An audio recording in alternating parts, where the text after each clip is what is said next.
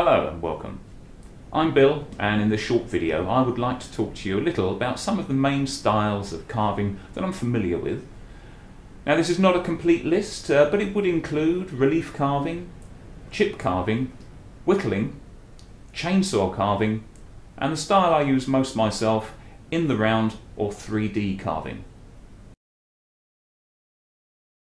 So relief carving is a very popular style of carving, and it's where an image or a design is carved directly into the surface of a piece of wood. Now, I've been working on a very simple leaf design on this piece of wood here, and this is carved in relief.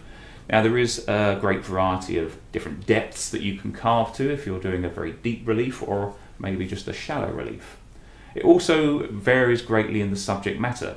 Again, it can be a simple design, but it can be a very complex picture that not only has to take into account all the difficulties when you're carving into wood, but also things such as perspective as well. Now, have a look around the World Wood Day website and see what you can spot. Chainsaw carving, not for the faint-hearted. Chainsaw carving is a highly specialised form of wood carving that requires great skill as well as an enormous respect for the chainsaw's ability to cause serious harm.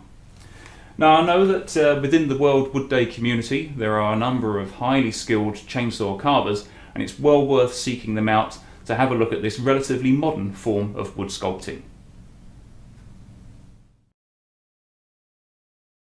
Whittling. Well, that's an easy one. Whittling is any carving that is produced using a knife. It's also possibly the discipline that results in most minor injuries. Now, there are many different types of carving knife available. I personally prefer to go with something that's got a narrower blade, such as this one here, as opposed to a broader blade. And the reason for that is if I'm carving something like a small bird, as I'm here, and I want to get an internal curve under the chin there, I find a narrow blade takes that curve very easily. A broader blade would judder as you try and get round that curve. Also, for the keen whittler out there, you can get this kind of piece of equipment. Now, this is a specialist tool. It's got 3 different size gouges on it. It's got a flat chisel, a V-tool, and a carving knife. Now, as to whether that strictly qualifies as whittling, I'll let you be the judge of that. In the round, or 3D carving, is the first genre that caught my attention many years ago now.